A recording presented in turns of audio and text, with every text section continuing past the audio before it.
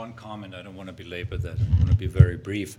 But it relates clearly to the issue of training. And I think the key, that's my phone.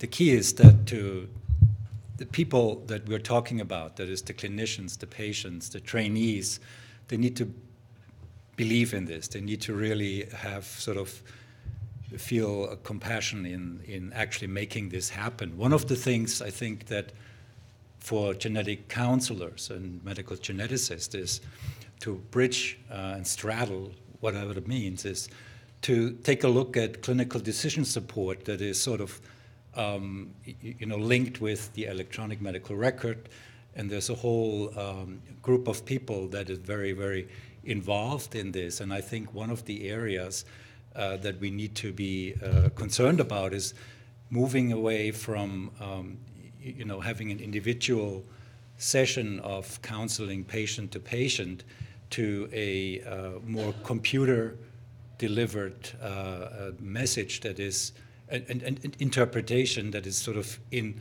sophisticated, advanced, and I think the key word is comprehensible clinical decision support. I think that the way we view it is sort of the probably most direct entry into the broader clinical world. It has to go through the EHR.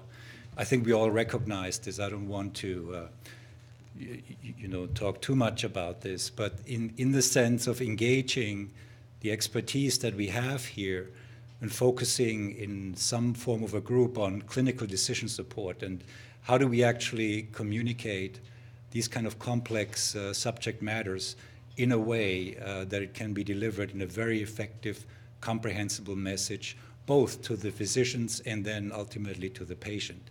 And I think if we can break down that barrier or have some success in some key areas, in some demonstration projects, I think that will really help bridge that gap. And I'll leave it at that.